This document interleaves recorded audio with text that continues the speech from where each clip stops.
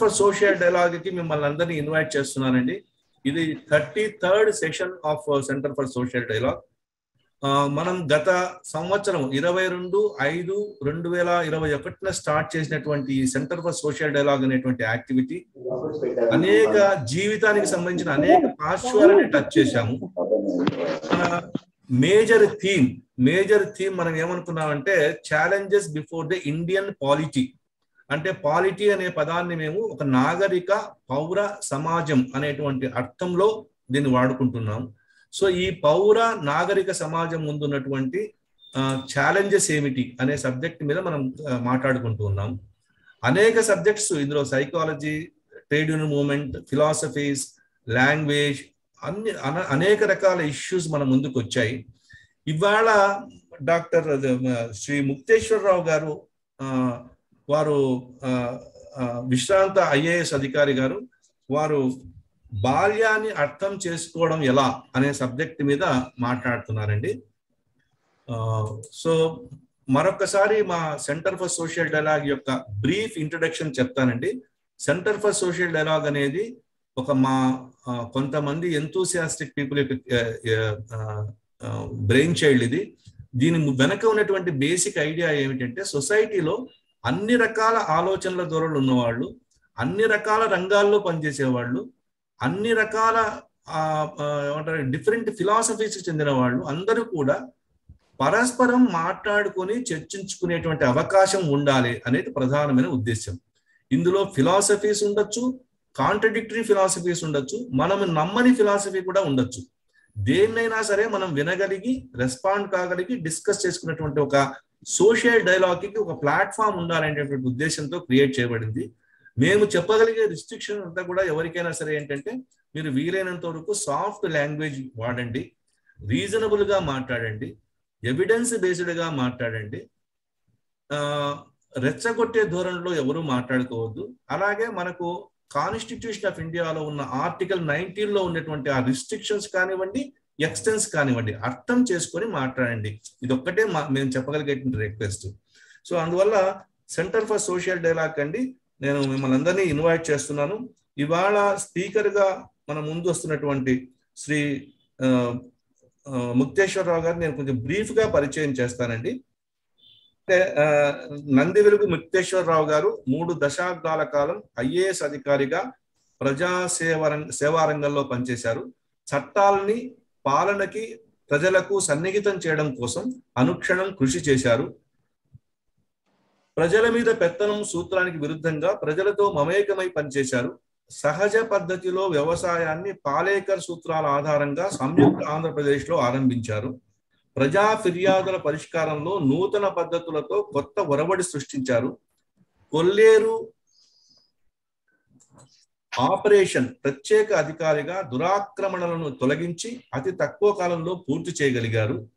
తిరుమల తిరుపతి దేవస్థానం సంయుక్త కార్యనిర్వహణ అధికారిగా దేవాదాయ ధర్మాదాయ శాఖలో కమిషనర్ గా అనేక సంస్కరణలకు ఆద్యులయ్యారు. అలాగే రెవెన్యూ వివాదాలు, గిరిజనేతర వివాదాలకు ప్రజల్లో చైతన్యం కలిగించి సామరస్య పరిష్కారం కనుక్కున్నారు. సాంస్కృతిక కార్యదర్శిగా ఎన్నో రకాల సేవలు అందించారు. వ్యవసాయ ఉద్యానవన శాఖలో బహు విభాగాల్లో ప్రశంసాత్మకమైన చిరస్థాయి గుర్తుండే పనులు చేశారు. గ్రామీణ పేదరిక నిర్మూలన ఇంకా మహిళా సాధికారత విభాగాల్లో సృజనాత్మక కృషి చేశారు. ప్రజల భాషలలోనే పాలన, జిల్లా స్థాయిలో సంపూర్ణంగా తెలుగు అమలు చేశారు. సంగీత సాహిత్యాది కళారంగాల్లో అభిరుచి, అభినివేశాలతో పాటు కళాకారులతో నిత్య అనుబంధం, పుస్తక పఠనం, రచనారంగం వీరి ఆసక్తికర విషయాలు. గ్రంథస్థ సిద్ధాంతాల కన్నా వాస్తవ పరిస్థితులను దృష్టిలో పెట్టుకుని భాషా తత్వాన్ని అనుసరించడం వీరి అభిమతం. ఇది అండి. వెల్కమ్ ముక్తేశ్వరరావు గారు. The floor is handed over to you now. Thank you. వినపడుతుందండి? వినపడుతుంది. కనిపిస్తున్నానా? రైట్. ఓకే, థ్యాంక్ యూ అండి రఘుకుమార్ గారు. పరిచయానికి, ఈ కార్యక్రమానికి నన్ను ఆహ్వానించినందుకు, ఈ 2 అంశాలతో ముఖ్యంగా ఇంతమంది మిత్రుల్ని, కొత్త మిత్రుల్ని కలుసుకోబోతున్నందుకు, పాత మిత్రులను మళ్ళా తిరిగి కలుసుకున్నందుకు చాలా సంతోషంగా అనిపిస్తుంది. ఈ అవకాశం ఇచ్చినందుకు మీకు ప్రత్యేకించి ధన్యవాదాలు తెలియజేస్తున్నాను. ఒక్క నిమిషం.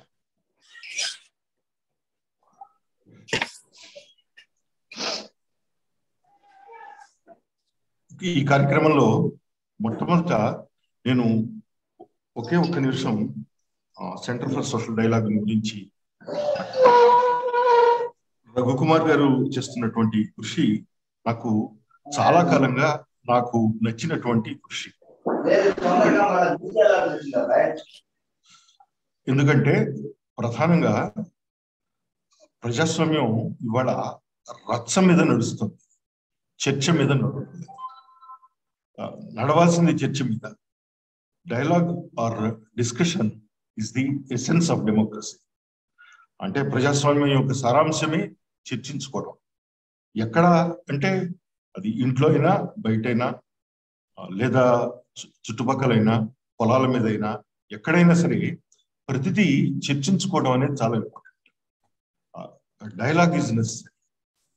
అందువల్ల దీనికోసం అని చెప్పి మనము స్పేస్ వదిలేయటం వల్ల అనేక రంగాల్లో పనిచేస్తున్నటువంటి పెద్దవాళ్ళు, మహానుభావులు, తర్వాత వివిధ రంగాల్లో కృషి చేసిన వాళ్ళు, వీళ్ళందరూ కూడా ఇలాంటి స్పేస్ ని వదిలేయటం వల్ల అనుకోకుండా ఎవరు ఎట్లా విరుచుపడగలిగితే అట్లా విరుచుపడేటటువంటి దారుణమైన పరిస్థితులు సమాజంలో తలెత్తుతున్నాయి. దానిని కొంతవరకైనా పూర్తి చేయడానికి మన సెంటర్ ఫర్ సోషల్ డైలాగ్ ఉపయోగిస్తున్నందుకు, దాంట్లో భాగంగా ఇవాళ నాకు అవకాశం ఇచ్చినందుకు ప్రత్యేకించి విశేషించి ధన్యవాదాలు తెలియజేస్తున్నాను. దీంతో నేను ఇవాళ మాట్లాడుతున్న అంశం ఏంటంటే, గత 30 సంవత్సరాల పాటు నేను చేసినటువంటి అనేక ప్రయాణాల్లో పిల్లలతో ఉన్నటువంటి, ముఖ్యంగా స్కూల్ గోయింగ్ చిల్డ్రన్ తో ఉన్న ఆ ఏజ్ గ్రూప్ లో ఉన్నటువంటి విద్యాశాఖలో వస్తున్నటువంటి అనేక ప్రయోగాలు, అనేక సమస్యలు, వాటి ఎత్తుపల్లాలు, వీటన్నిటినీ కూడా చూసుకుంటూ వస్తున్న సమయంలో నాకు చూసిన కొన్ని సంఘటనలకి నాదన్నా నేను కొన్ని పరిష్కారాలు సృజనాత్మకంగా చేయడానికి ప్రయత్నించాను. వాటి చాలా చక్కగా విజయవంతం కావడం అనేది, ముఖ్యంగా అవి విజయవంతం కావడానికి నా చొరవ ఒక భాగమైతే, శాస్త్రీయంగా ప్రపంచంలో మహానుభావులు ఇంతకు ముందు బోల్డంతమంది అనేక పనులు పిల్లల కోసం చేసి పెట్టారు. వాటన్నిటినీ మనం సరిగా వాడుకోవటం లేదు అనేటటువంటి స్పృహ ఉండటం వలన వీటి మీద ఎక్కువ ఆలోచిస్తూ ఎక్కువ కృషి చేస్తున్నాను. ఆ సందర్భంగా ఇవాళ మాట్లాడమన్నప్పుడు నేను ఎంచుకున్నటువంటి అంశం ఏంటంటే, ఈ బాల్యాన్ని ఎలా అర్థం చేసుకోవాలి, బాల్యాన్ని ఎలా అర్థం చేసుకోవాలి అనేది ఎందుకని మనకి చర్చకు వస్తుంది అనడానికి నేను ఒక చిన్న ఉదాహరణ చెప్తాను. నేను ఒక జిల్లాలో ఒక ప్రధానమైన కీలకమైన అసైన్మెంట్ లో ఉన్నప్పుడు కార్పొరల్ పనిష్మెంట్ మీద, మనందరికీ తెలుసు, పిల్లల్ని క్లాస్ రూమ్ లోను కానీ టీచర్లు కొట్టడం కానీ ఇవన్నీ మనం తెలుస్తుంటాం. వీటిలో ఆ సందర్భంలో పిల్లల మీద కొడుతూ ఉంటే దాని మీద ఒక సమావేశం జరుగుతుంది. ఆ సమావేశానికి హెడ్ మాస్టర్లు మొత్తం పిలిపించాం, డిఈఓని, డిప్టీ ఈఓస్ని, చాలా మొత్తం దానికి సంబంధించిన విభాగానికి సంబంధించిన వాళ్ళందరూ. ఆ రోజు చర్చ జనరల్ గా గవర్నమెంట్ లో ఎప్పుడు ఏది సర్క్యులర్ వస్తే ఆ సర్క్యులర్ ని ఎక్కువ మందికి కింద వాళ్ళకి పుష్ చేసేస్తారు.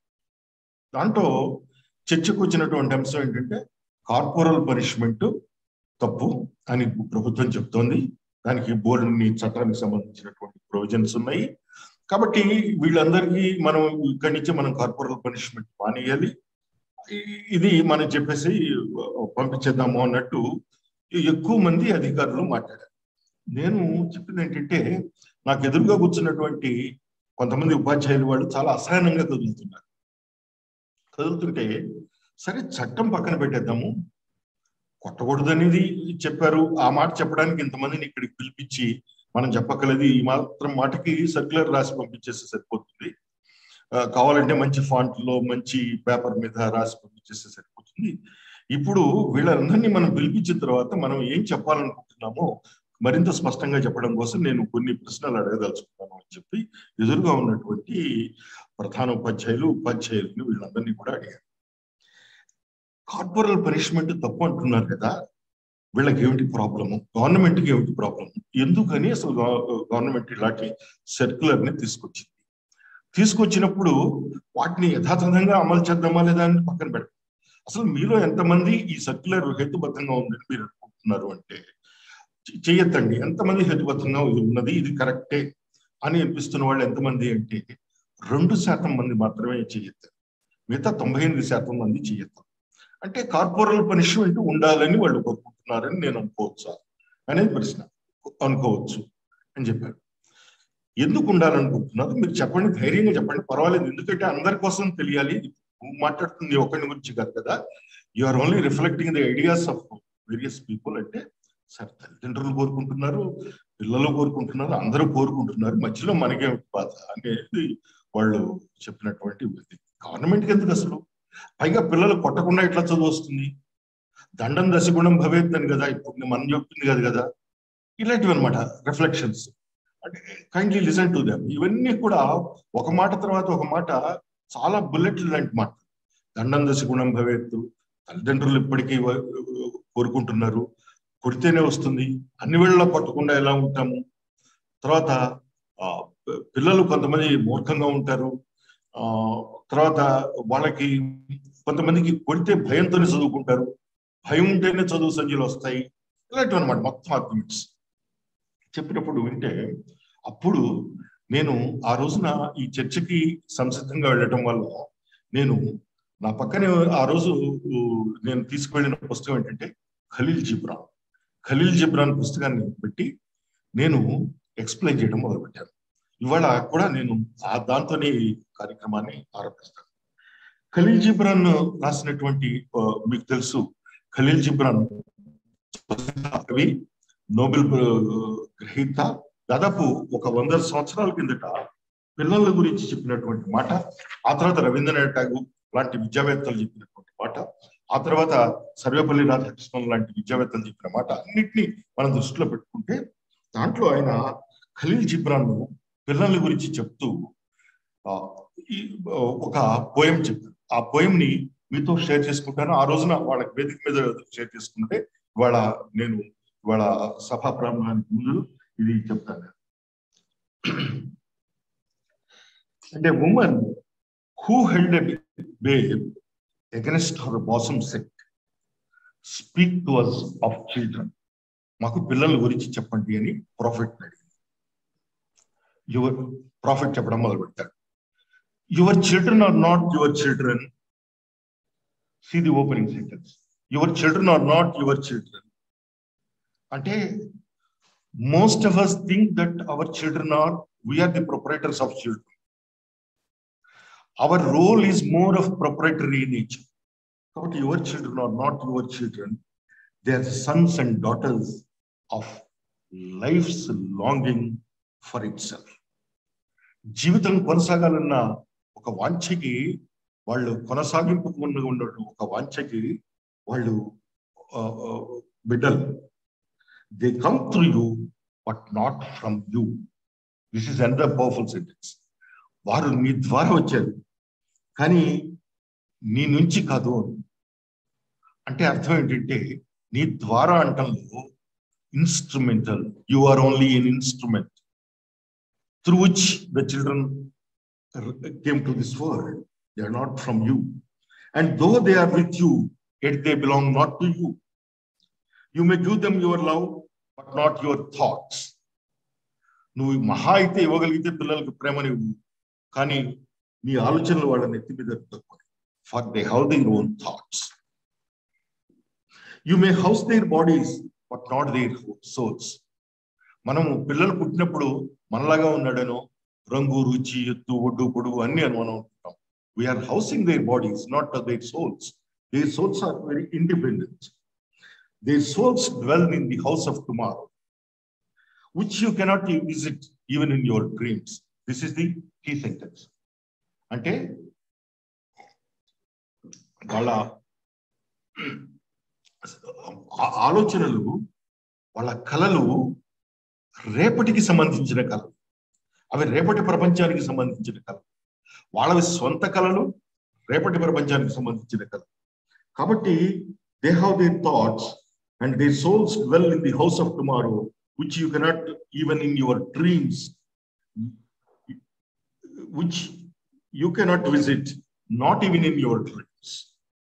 You may strive to be like them, but seek not to make them like you. ఇది ఇప్పుడు ట్రాజెడీ. మనము ప్రయత్నం చేస్తే మనమందరం పిల్లల్లాగా ఉండగలగాలి. మీరు పిల్లలు ఎప్పుడైనా గ్రౌండ్ లో ఆడుకుంటున్నప్పుడు చూస్తే గంట సేపు పెద్దగా పోట్లాడుకుని కాసేపు అయిన తర్వాత అందరూ కలిసిపోతారు, ఒకళ్ళ భుజం మీద వాళ్ళు చేసుకుని వెళ్తారు. మనకి ఇంకా చెప్పాలి అంటే వాళ్ళకి చాలా కల్మషాలు తెలియదు, మనకు తెలిసిన కల్మషాలు ఏమీ తెలియదు, అలా ఉంటారు పిల్లలు. You may strive to be like them, అంటే నువ్వు ఉండగలిగితే వాళ్ళలాగా ఉండు, కానీ but never seek not to make them like you. నీలాగా ఉండేటట్టు చేయి. ఇప్పుడు మనం అంతా చేసేదంతా పిల్లల్ని మనలాగా మార్చడానికి ప్రయత్నిస్తాం. మనలాగా సంపాదన పరులు కావాలి, మనలాగా ఆలోచన పరులు కావాలి, మనలాగా ఎన్ఆర్ఐలు కావాలి, మనలాగా ఇవి కావాలి అవి కావాలి అనుకుంటున్నాం. ఇవన్నీ కూడా మనం అనుకుంటున్నాం.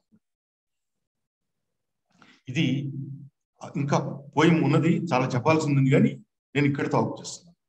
ఇప్పుడు ఈ కాంటెక్స్ట్ ని చిల్డ్రన్ అర్థం చేసుకోవటం అంటే ఇది అని చెప్తూ చివరిలో ఆయన చెప్పిన సారాంశం చెప్తారు. చిల్డ్రన్ నువ్వు అనే విల్లు నుంచి ఎక్కువ పెట్టబడిన బాణాలు, అంటే నీ ధనువుగా మారి ప్రపంచంలోకి విడిచిపెట్టబడిన బాణాలు. You are only N arch, you are not an Archer. The archer knows where this arrow has to go. You're only as a bow. Your choice is to let the arrow go and touch the horizon it expects to touch or it desires to touch. అది అక్కడ తగిలేటట్టు, అంటే నువ్వు ఒక బౌగా ఎంత వంగితే అంత బాణం అంత వేగంగా వెళుతుంది అని చెప్పాడు. ఇది తల్లిదండ్రులకు చేసినటువంటి ఉపదేశం, లోకానికి చెప్పినటువంటి ఉపదేశం, ఒక మహర్షి తుల్యమైనటువంటి వాక్యాలు ఖలీల్ జిబ్రాన్ చెప్పినటువంటి వాక్యాలు. అదే సందర్భంలో నేను చెప్పింది అప్పుడు చెప్పాను, ఇది ప్రపంచంలో మనకి ఎక్కడ ప్రొప్రైటరీ రైట్ లేదు. కొట్టడానికి తనడానికి అనుకున్నప్పుడు తప్పులు చేసిన వాళ్ళు, పాపాలు చేస్తున్న వాళ్ళు, ఇబ్బందులు పెడుతున్న వాళ్ళు లోకంలో బోర్డు మంది ఉన్నారు. వాళ్ళందరినీ మనం చేయడానికేమో బోర్డులంతా ప్రాసెస్ తీసుకుంటున్నాం. పిల్లలకు వచ్చేటప్పటికి క్లాస్ రూమ్ లో వాళ్ళని తిడుతున్నాం. ఇవాళకి కూడా కార్పొరేట్ సంస్థల్లో కొట్టడానికి ఒక రూమ్ ఉంటుంది, కొడతారు. ఇది జరుగుతున్నటువంటి సత్యం. కొట్టడానికి అంటే నేను చెప్పేది ఈ torture, it need not be in one form. It can be hurting, it can be drawing comparisons, it can be proving your ancestry. నువ్వు ఫలానా వాటి దగ్గర నుంచి వచ్చావు కాబట్టి, ఫలానా కులం నుంచి వచ్చావు, ప్రాంతం నుంచి వచ్చావు, లేకపోతే నీకు కొన్ని పదాలు పలకవు, నీకు కొంత రాదు, ఇలా అనేక రకాలుగా జరుగుతూ ఉంటుంది. పిల్లలు ఫన్నీ పోవాలి అని దాని మీద ఆ రోజున ఒక్కదాని మీద కూడా ఓరియంటేషన్ తీసుకున్నాము. ఆ తర్వాత పిల్లల గురించి పిల్లలు వాళ్ళు కనుక్కున్న చాలా విషయాల మీద చెప్పించి దాదాపు అది 3 hours సెషన్. అల్టిమేట్ గా we could prove the point, corporal punishment కి మనకి అవకాశం లేదు. రెండోది చాలా ఇంపార్టెంట్ పాయింట్ పెట్టుకోవాల్సింది, మనకి ధర్మంలోనూ సంప్రదాయంలో కూడా సామదాన భేద దండోపాయాలు. దండోపాయం లాస్ట్. మొట్టమొదటి దండోపాయం చేసేవాడు ఇడియట్. మొట్టమొదటి దండోపాయం ప్రమాణం అనుకునేవాడు చెడ్డవాడు. ఇవన్నీ వాడాలి. కాబట్టి ఎవరి విషయంలో అయినా సరే మనం పాటించేటప్పుడు ఇలా పాటించాలి అని చెప్తూ వాళ్ళకి ఆ రోజున చెప్పినటువంటి శ్రీశ్రీ గారి శైశవ గీతం గురించి కూడా ఒకసారి జ్ఞాపకం చేసి పిల్లల్ని అర్థం చేసుకోవడం మాట్లాడతాం. పాపం పుణ్యం ప్రపంచ మార్గం, కష్టం సౌఖ్యం శ్లేషార్థాలు, పాపం పుణ్యం ప్రపంచ మార్గం, కష్టం సౌఖ్యం శ్లేషార్థాలు, ఏమీ ఎరుగని పువ్వుల్లారా, 5-6 పాపంలారా, మెరుపు మిరిస్తే వాన కురిస్తే, ఆకాశమున హరివిల్లు విరిస్తే, అవి మీకే అని ఆనందించే కూనల్లారా. అచ్చటికిచ్చటి కనుకోకుండా ఎచ్చటికెచ్చటికో ఎగురుతూ పోయే, ఈలలు వేస్తూ ఎగురుతూ పోయే పిట్టల్లారా, పిల్లల్లారా అని చెప్తున్నప్పుడు ఇది పిల్లల స్వభావం మీద, పిల్లల అండర్స్టాండింగ్ ఆఫ్ ద వరల్డ్ మీద, ఇది చాలా అద్భుతమైన ప్రపంచ సాహిత్యంలో తగిన మాటలు. శ్రీశ్రీ ఏమన్నాడంటే, అసలు ప్రపంచం మన కోసమే సృష్టించబడింది. అంటే వాకిట్లో ఎప్పుడైనా చల్లని గాలి కొడితే, మబ్బు పట్టి ఆకాశంలో గాలి వస్తే పిల్లలు బయటికి పరిగెత్తి వస్తారు. అంటే సృష్టిలో వచ్చే ఏ చిన్న మార్పుకి కూడా వాళ్ళు స్పందిస్తారు. పెద్ద గాలి వస్తే దానికి అంటారు వాళ్ళు, వెంటనే ది రియాక్ట్. అలాగే ఎండ తగిలితే, లేకపోతే ప్రతి దానికి స్పందించేటటువంటి శక్తి. ఆ సమయంలో వాళ్ళ ఇంద్రియాలు, మనస్సు, ఊహ, కల్పన అన్ని చాలా అద్భుతంగా ఉన్నటువంటి మహత్తరమైన స్థితి ఉంటుంది. అది బాల్యము. అది ఇప్పుడు మన ఈ సమావేశంలో పాల్గొన్న ఎవరికి ఉండదని సవినయంగా నాతో సహా ఎవరికి ఉండదు అని నేను మనవిస్తున్నాను. ఇంకా పిల్లలు ఏమనుకుంటారు అంటే, ఎక్కడ ఏం జరిగినా అదంతా మన కోసమే. మన పిల్లలు హ్యాపీనెస్ వెతుకునేది కూడా చాలా చిన్న చిన్న విషయాలు. నా చిన్నప్పుడు నేను సినిమా పాటలకి ఒక రిక్షా లేకపోతే కానీ ఒక ఎడ్ల బండి వచ్చేది, పాంఫ్లెట్ వేస్తూ వెళ్ళేవాడు. ఆ బండి వెంబడి పరిగెత్తేవాడు. అది బోర్డంత సరదా. మా ఊరు తహసీల్దార్ వస్తే కచేరి సావిడి దగ్గర దిగి ఆ జమాబందీకి వచ్చి కాసేపు ఆయన మాట్లాడి వెళ్తుంటే, మేమందరం అక్కడ సమావేశమై ఆ జీప్ దగ్గర ఉన్నాం. జీప్ని ఆ అటెండర్కి నిద్రపోయినప్పుడు ఆ జీప్ని తాకటం అనేది కోరిక, లేదా హార్న్ పట్టుకోవడం కోరిక. చాలా చిన్న చిన్న వాటిలో కూడా సంతోషం. అంటే ప్రతి మనకే అనుకునేటటువంటి స్థితి ఉంటుంది వాళ్ళకి. అంటే అక్కడ జరిగేటటువంటి ప్రతి దాంట్లో ఆఖరికి చిన్న పిల్లల్ని గమనిస్తే, ఒక చెట్టు మీద నుంచి కింద పడిన చిన్న చీమ, అది దాని దోవన అది నడిచి వెళ్ళటం కూడా వాడు గమనిస్తూ ఉంటాడు. వాడు ఒక పిల్లవాడు నేనైతే చూస్తుంది ఏంటంటే, చాలా కిందకు వంగి ఆ చీమ యొక్క ఫుట్ ప్రింట్స్ పడుతున్నాయో వాడు చూశాడు. ఇది అందువల్ల ప్రతి దానికి స్పందించేటటువంటి అద్భుతమైనటువంటి వయసు. అలాగే వాళ్ళు తిరిగేటటువంటి ప్రదేశాలు ఎక్కడ అంటే అన్ని చోట్ల ఉంటాయి. ఎచ్చటికెచ్చటికో పోయే అన్నాడు.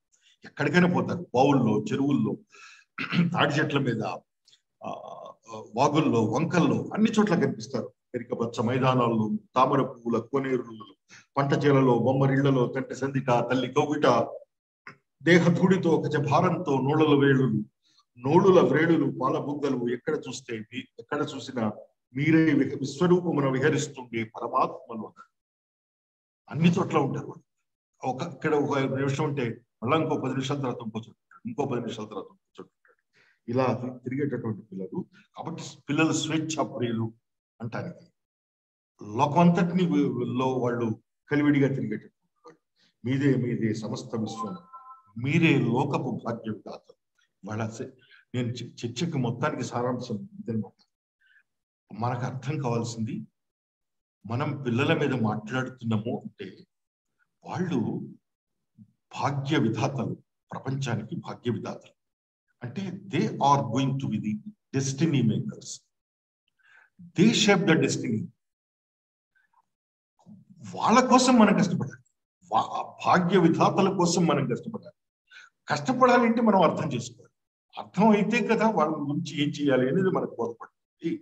కాబట్టి మనము ఇది పిల్లల్ని అర్థం చేసుకుందాము అనేటటువంటి దాని కోసం చెప్తూ, మీరే లోకపు భాగ్య విధాతలు, మీ హాసనలో మెరుగులు తీరును, వచ్చే నాళ్ళ విభాప్రభాతము అన్నాడు. అందువల్ల రాబోయే రోజుల్లో ఉండేటటువంటి ప్రభాతాలన్నీ కూడా మీ హాసనలో మెరుగులు తీరుతాయి అన్నాడు. వాళ్ళ హాసన కోసం మనం పనిచేయాలి అని వాళ్ళ కీ ఇంట్రొడక్షన్ ఇచ్చిన తర్వాత, ఇప్పుడు నేను గమనించిన ఒక అంశం ఏంటంటే, మనం ఇంత ప్రపంచంలో బహుశా రఘుకుమార్ గారు చివరిలో వారి స్పందనలో చెప్పచ్చు, మన ప్రపంచంలో వాళ్ళ అనంతంగా వస్తున్నటువంటి సాహిత్యం, చర్చలు, వేదికలు అన్నీ కూడా ఎక్కడ మాట్లాడినప్పటికీ కూడా ఏమిటి మాట్లాడతాయి? పాలిటిక్స్ గురించి మాట్లాడతాయి, పాలిటీని గురించి మాట్లాడతాయి, ఎడ్యుకేషన్ గురించి మాట్లాడతాయి, లేకపోతే కాన్స్టిట్యూషన్ మొదలైనటువంటి వాటి గురించి మాట్లాడతాయి. రైట్స్ పర్స్పెక్టివ్ లో అనేక రకాలుగా నెగ్లెక్ట్ చేయబడిన సెక్షన్స్ గురించి మాట్లాడతాయి, అన్ని మాట్లాడతాయి. కానీ పిల్లల్ని గురించి మాట్లాడే వేదికలు ఆల్మోస్ట్ అక్కడక్కడ ఉన్నాయి తప్పితే అది కూడా ఒక గ్రూప్ ఆఫ్ చిల్డ్రన్ గురించి మాట్లాడుతున్నాయి. కానీ చైల్డ్హుడ్ ని అర్థం చేసుకునేటటువంటి దాని మీద మాట్లాడేవి తక్కువ ఉన్నాయి అనేది నేను గమనించినటువంటి అంశం. అంటే ఉదాహరణకి బాండెడ్ లేబర్ చిల్డ్రన్ గురించి మాట్లాడే వాళ్ళు కొంతమంది ఉంటారు. ఆర్ చిన్నప్పుడు డ్రాప్ అవుట్స్ ని తగ్గించడం కోసం చేసి మళ్ళా స్కూల్స్ లో మెయిన్ స్ట్రీమింగ్ చేయడం కోసం చేసేటటువంటి ఒక సెక్షన్. ఇలాగా ఇవి ఉంటాయి. ఇవి కూడా పిల్లల సమస్యలు. వాటిని పిల్లల సమస్యలు కాదని కానీ నేను అనేది పిల్లల్ని అర్థం చేసుకోవడం అనేటటువంటి విస్తృత సమస్య ఇంతకన్నా పెద్దది అంటే అది ఒక పెద్ద సౌధంలో ఉన్న ఒక పిల్లవాడు, ఓ చిన్న గుడిసెలో ఉన్న ఒక పిల్లవాడికి కూడా కామన్ గా అక్కడైనా వీడే ఇక్కడైనా కూడా తల్లిదండ్రులు ఉంటారు, అక్కడైనా ఇక్కడైనా స్కూల్కి వెళ్తారు, ఎలాంటి స్కూల్ అయినా అక్కడైనా ఇక్కడైనా ఆడుకుంటాడు, అక్కడైనా ఇక్కడైనా కూడా కలిసి తిరుగుతాడు. కాబట్టి ఈ పిల్లలని గురించిన కామన్ అవగాహన చైల్డ్హుడ్ అంటే ఏంటి అన్న దాని మీద మనం మాట్లాడుకోవాల్సినటువంటి అవసరం ఉంది. దానికోసం అని చెప్పి నేను చేసినటువంటి ఒక ప్రత్యేకమైనటువంటి పరిశీలనలో పిల్లల గురించి మనం ఎలా అర్థం చేసుకోవాలి అన్న దాని మీద, ముఖ్యంగా తల్లిదండ్రులు వీళ్ళ గురించి దీని మీద ఇప్పుడు తయారు చేస్తున్నటువంటి ఒక పుస్తకంలో ఈ అంశాలన్నీ కూడా చర్చించబోతున్నారు. చైల్డ్హుడ్ అనేది it is the tender period, the most tender age of the life. ఆ టైంలో చాలా అద్భుతమైనటువంటి చిన్న దానికి కూడా స్పందించేటటువంటి లక్షణం. మీకు ఈ సందర్భంలో దీనిని మీతో పంచుకోవడానికి చార్లీ చాప్లిన్ జీవితంలో జరిగిన ఒక చిన్న సంఘటన. చార్లీ చాప్లిన్ తల్లి జబ్బు పడుతుంది. ఇంటి పైన ఒక మొదటి ఫ్లోర్ లో వీళ్ళు ఉంటారు. అంటే కింద చార్లీ చాప్లిన్ చిన్న పిల్లవాడు, 4-5 ఏళ్ల పిల్లవాడు.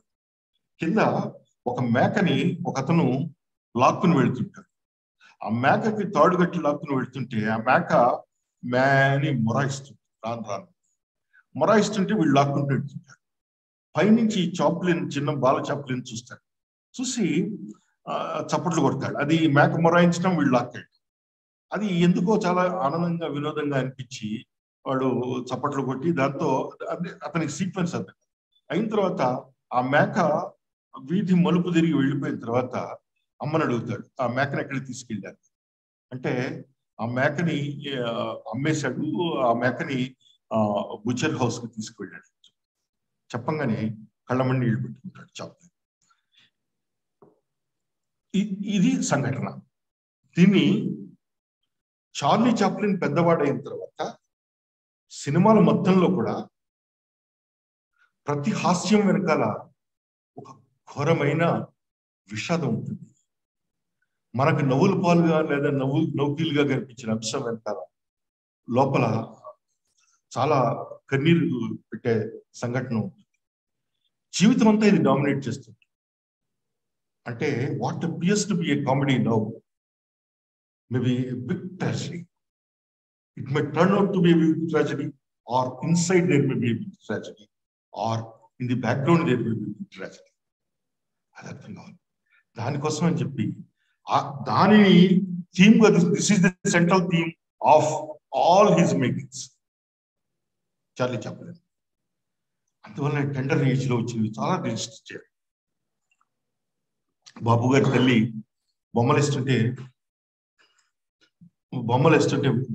బొగ్గు తీసుకుని గోడలన్నీ ఈయన పాండిత్యంతో బొమ్మలు పిచ్చి పిచ్చి బొమ్మలు వేసేస్తుంటే కష్టపడి వాళ్ళ నాన్నకి ఇష్టం లేకపోయినా సరే ఆయన చాలా సీరియస్.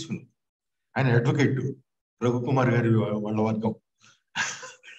ఆయన ఇదేమిటి వీడు ఇంటిని పడి ఇదేం గోలా, వీడు చదువు సంధ్య లేకుండా అంటే ఆయన ఏం చేశాడంటే, ఆయన చదువు సంధ్య అంటే మళ్ళీ దానికి ఒక అవగాహన ఉందండి మనందరికీ. సో అందువల్ల ఇంట్లో ఆయనకి ఇది తీసుకెళ్ళిపోయి వాళ్ళమ్మ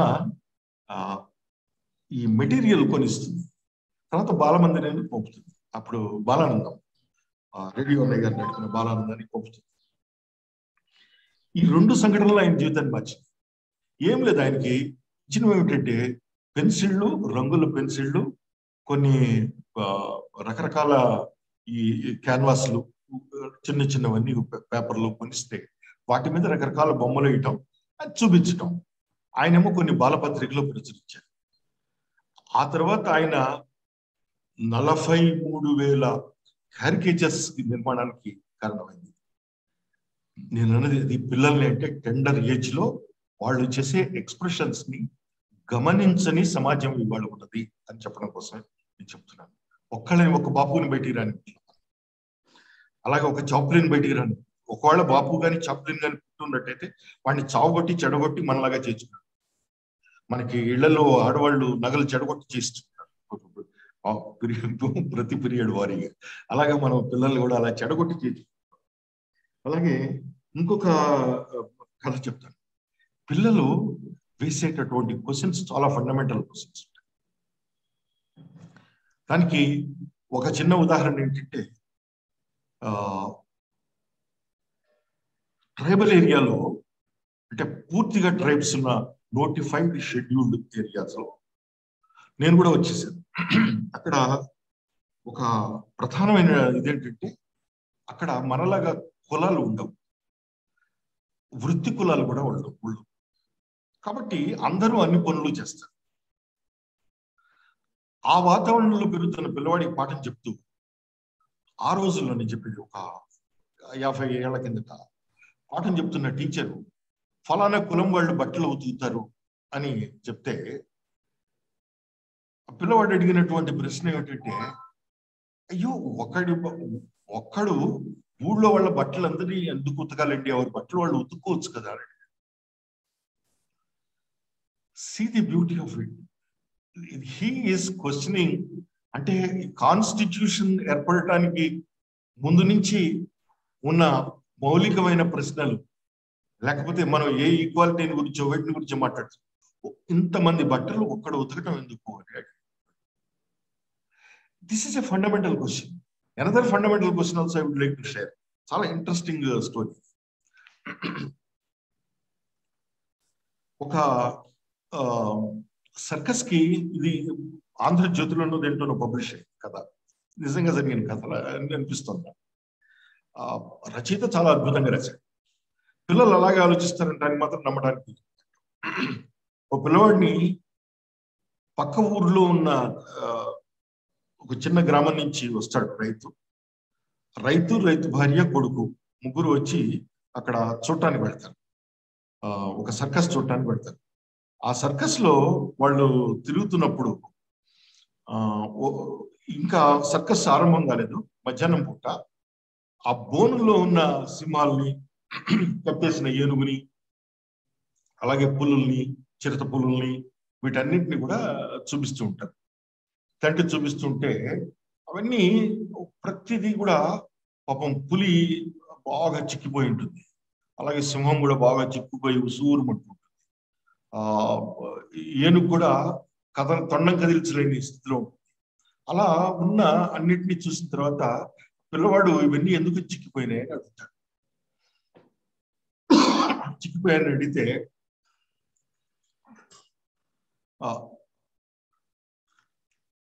పాపం ఆ మాట విన్న తర్వాత తండ్రి కదిలిపోతాడు. వీడు కూడా అడిగేది కరెక్టే, ఏం చేద్దాము, వాటికి సరిగ్గా ఆహారం పెట్టట్లేదేమో అన్న తర్వాత, సరిగ్గా ఆహారం పెట్టకపోవడం తప్పు కదా, వెళ్ళి అడగమంటాడు సర్కస్ వాడు. కాదు నాన్న, మనం సర్కస్ చూసి వెళ్ళిపోవాలి, మనం వచ్చింది సర్కస్ చూడటానికి వచ్చాం, మనం వెళ్ళిపోదాం అంటాడు.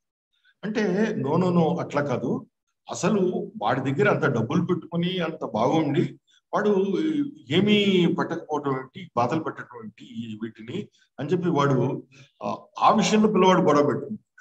సరే, వీడి సాటిస్ఫాక్షన్ కోసం వాడు వెళ్ళి సర్కస్ కంపెనీ వాడిని అడుగుతాడు అనమాట. బాబు, ఎందుకయ్యా వాళ్ళకి శుభ్రంగా అన్నం పెట్టచ్చు కదా, మా అందరికి దగ్గర టికెట్ తీసుకుంటున్నావు, డబ్బులు వసూలు చేస్తున్నావు, అవి నోరులేని జీవులు కదా, వాటికి అన్నం పెట్టచ్చు కదా అంటే, అతను అడిగితే అప్పుడు అతను ఏం చెప్తాడంటే, ఏం చెప్పమంటారండి, ఇక్కడ సర్కస్ గానే వచ్చాను, వచ్చిన తర్వాత ఫలానా ఆఫీస్లో మాకు 10 టికెట్లు కావాలి, ఫలానా వాళ్ళు మాకు 20 టికెట్లు కావాలి, ఎలక్ట్రిసిటీ వాళ్ళు మాకు ఇన్ని కావాలి, ఇంకో డిపార్ట్మెంట్ వాళ్ళు 30 టికెట్లు కావాలి అని అందరూ ప్యాట్రన్ ఈ వాటికి సంబంధించినటువంటి కాంప్లిమెంటరీ మాత్రమే తీసుకుంటున్నారు. ఎవరు టికెట్ కొంటలేదు. మీలాగా ఎవరన్నా పల్లెటూరు నుంచి వచ్చిన వాళ్ళు కొంటున్నారు. నాకే తినడానికి లేదు, వాటికి ఎక్కడ పెట్టేది. ఇది యాక్చువల్గా ఏంటంటే ఇది సమాజంలో ఉన్న ఒక కరప్షన్. ఎన్ని రకాలుగా పులికి ఆహారం అందకపోవడానికి, సింహం కడుపు నిండా తినలేకపోవడానికి, ఏనుగుకి కడుపు నిండా మేత దొరకకపోవడానికి సమాజంలో కరప్షన్ కి ఉన్నటువంటి సంబంధం చెప్పేటటువంటి కథ. కానీ ఈ కథలో ఆ పిల్లవాడు రెస్ట్లెస్ అవడం అనేది ఇది చాలా ఇంపార్టెంట్ సంఘటన. అంటే మనము ఏ ప్రశ్న దగ్గర ఆగిపోతామో ఆ ప్రశ్న దగ్గర పిల్లల జీవితం ఆరంభిస్తారు. ఆ ప్రశ్నల్ని కొనసాగించాలి అన్న సంగతి తెలిస్తే చాలు అనేది చాలా ప్రధానమైనటువంటి అంశం. అంటే పిల్లలకు వచ్చే ప్రశ్నల్ని కొనసాగించాలి, పిల్లలకు ఉండేటటువంటి కళాభివ్యక్తిని వ్యక్తం చేయనివ్వాలి, పిల్లల్ని వాళ్ళని మాట్లాడనివ్వాలి. అలాగే ఇంకా పిల్లలకి రకరకాల టాలెంట్స్ ఉంటాయి. అంటే అప్పటికప్పుడు ఒక పాటను కట్టే శక్తి ఉంటుంది. మనం ఆటలు ఆడుకుంటూ కూడా పిల్లలు చిన్నప్పుడు అవుట్ అయితే మనకు తెలుసు, అవుట్ అయిపోయాడు అని పాడతారు. దాన్ని కూడా ఒక పాటలాగా చేస్తారు. అంటే ప్రధాన వెనకాల రైమ్స్, రిథమ్స్ ఎత్తుక్కోవడం, సీక్వెన్స్ పట్టుకోవడం, ఇలాంటివి వాళ్ళకు ఉండేటటువంటివి ఉంటాయి. అలాగే నాకు బాగా గుర్తు ఏంటంటే, నేను ఒక స్కూల్కి వెళ్ళినప్పుడు అప్పుడే మబ్బు పట్టింది. ట్రైబల్ స్కూల్, మెరుపులు మెరుస్తున్నాయి. ఎందుకని మెరుపులు మెరుస్తున్నాయని అడిగాను. అంటే ఆ పిల్లవాడు ఏం చెప్పాడంటే, అప్పట్లో ఫోటో తీసేటప్పుడు నేను వెళ్ళిన సమయంలో ఫోటోలు తీయడానికి ఫ్లాష్ ఉండేది. దేవుడు ఫోటోలు తీస్తున్నాడు సార్ అని. దేవుడు ఫోటోలు తీస్తున్నాడు అంటే see the beauty of the imagination ఇలాగా ఉంటాయి. అలాగే పిల్లలు ఇంకొక గొప్ప విషయం ఏంటంటే, they refuse to own and they refuse to own and possess. అంటే ఏది దాచుకోవాలనుకుంటాం ఒప్పుకోరు వాళ్ళు, మనం దాచుకోవడం చెప్తాం. దీనికి కూడా నేను ఒక సంఘటన చెప్తాను. ఒక తల్లి పిల్లవాడిని చూస్తూ ప్రతిరోజు ఈ పిల్లవాడు తన తీసుకెళ్ళిన అన్నాన్ని మొత్తాన్ని తీసుకుని వస్తున్నాడు, తినేసి వస్తున్నాడు. తర్వాత కొంతకాలం అయిన తర్వాత ఈ పిల్లవాడికి రకరకాలైనటువంటి స్వీట్స్, రకరకాలైనటువంటి పదార్థాలు చేసి పెట్టి పంపుతుంటే వీడు అందరితో షేర్ చేసుకుంటుంటే, మేమ బాగా చేస్తుంది అని అన్నారు అమ్మ అని చెప్తాడు. వచ్చి నేను ఫ్రెండ్స్తో షేర్ చేసుకున్నాను. మామూలుగా నవ్వుప్పుడు చెప్పడు, ఈ స్వీట్స్ అప్పుడు కొంత బయటకు వస్తుంది సంగతి. చెప్తే నువ్వు అందరికీ పెడుతున్నావు అని అడుగుతుంది. పెడుతున్నాను అంటాడు. పెడుతుంటే అందరూ మెచ్చుకుంటున్నారమ్మా నిన్ను, నువ్వు బాగా చేస్తున్నావు అంటున్నారు, ఇంకా తీసుకురమ్మంటున్నారు అని అంటాడు. అంటే వెంటనే నీకేం మీ నాయన బుద్ధి వచ్చింది, నువ్వు ఎందుకు అట్లా షేర్ చేసుకుంటున్నావు, నువ్వు అనవసరంగా ఇట్లాంటి పనులన్నీ చేయబాక అని చెప్తుంది. అలాగే ఇంకొక సందర్భంలో ఆ తల్లే మన బాబాయ్ కొడుక్కి కంపాస్ బాక్స్ లేదు, వాడికి ఇచ్చొస్తాను అని పెడతానంటే వాళ్ళకి లేకపోతే కొనుక్కోవాలి, అంతేగాని మనం ఇవ్వకూడదు. అలాగే మనకే ఎక్కువ మార్కులు రావాలి. ఈ రకమైన థింకింగ్ ఆ పిల్లవాడికి నేర్పుతుంటుంది.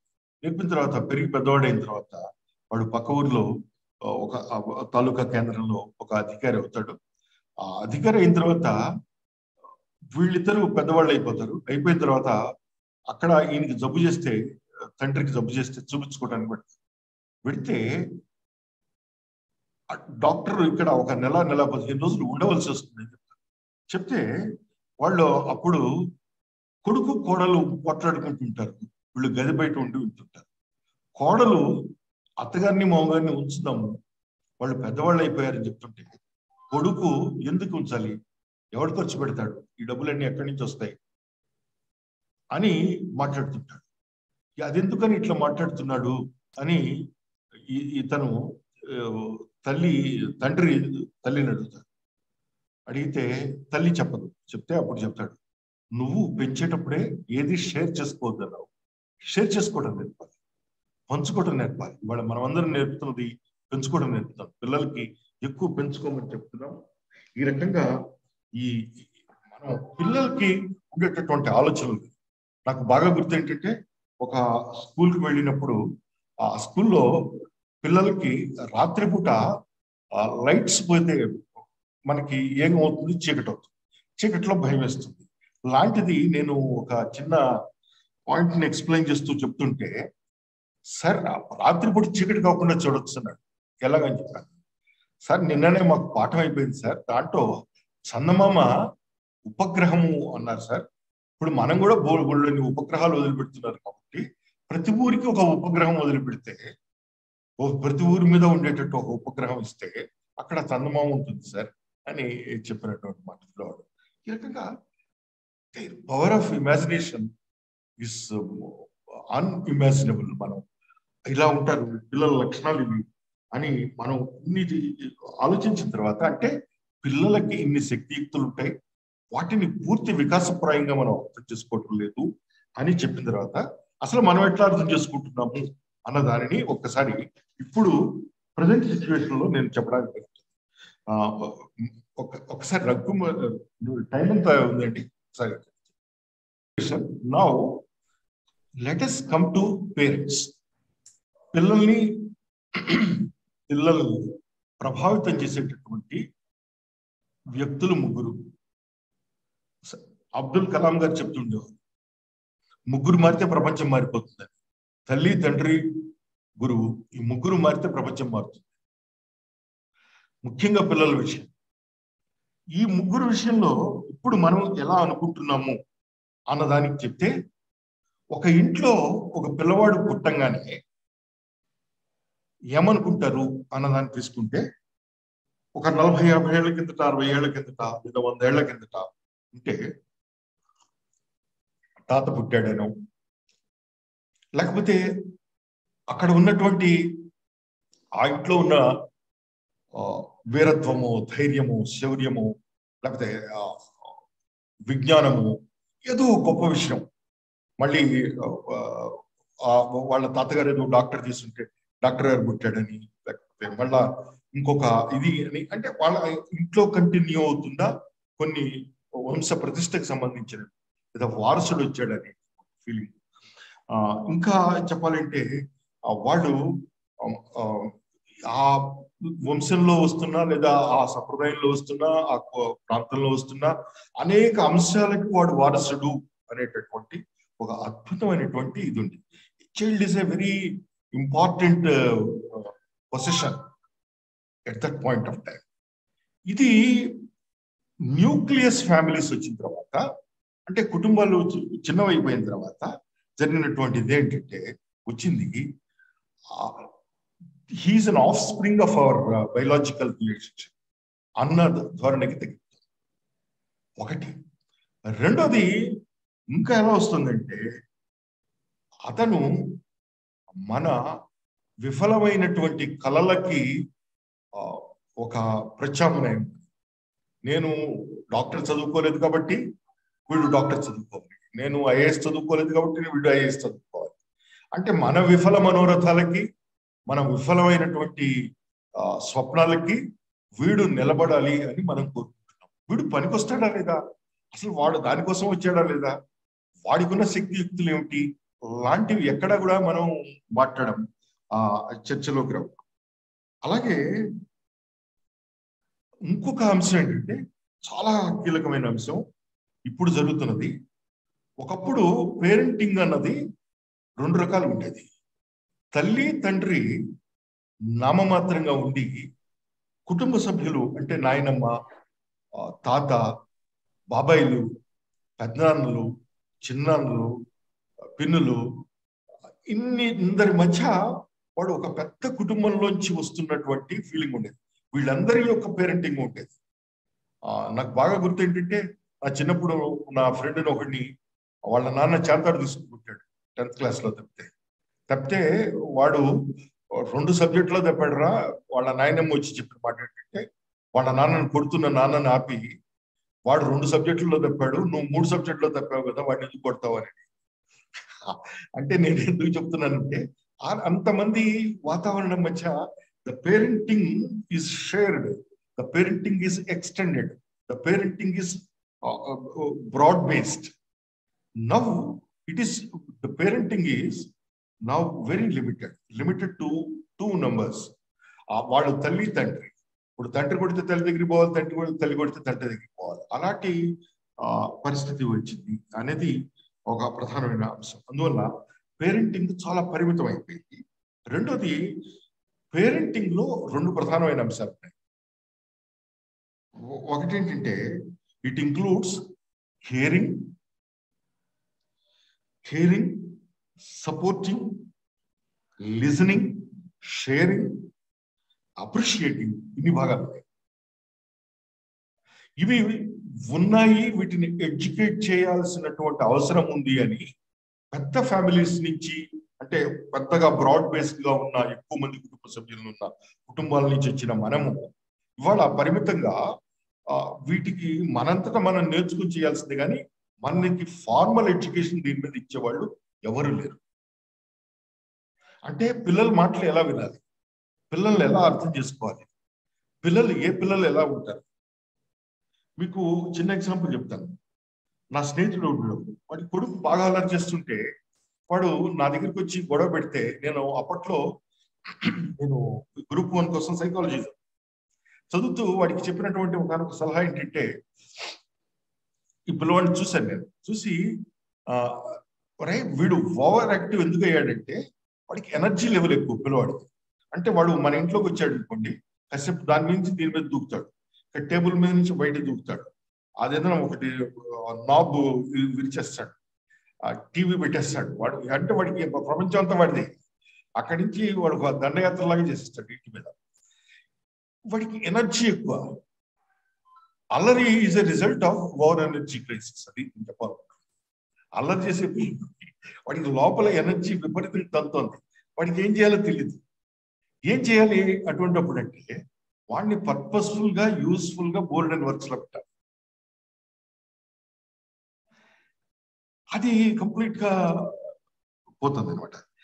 ఇది అంటే నేను అన్నది, వాడిని మనం వాడితే వినాలి, అర్థం చేసుకోవాలి, అప్రిషియేట్ చేయాలి. వాటికి ఒక్కొక్క పిల్లవాడికి చాలా విచిత్రమైనటువంటి శక్తులు ఉంటాయి. ఒక పిల్లవాడు ఉండేవాడు, చూస్తుండగానే గోడలను పాకేసాడు, లేకపోతే ఏదైనా చెట్లు కనపడితే చెట్లను పాకేసేవాడు.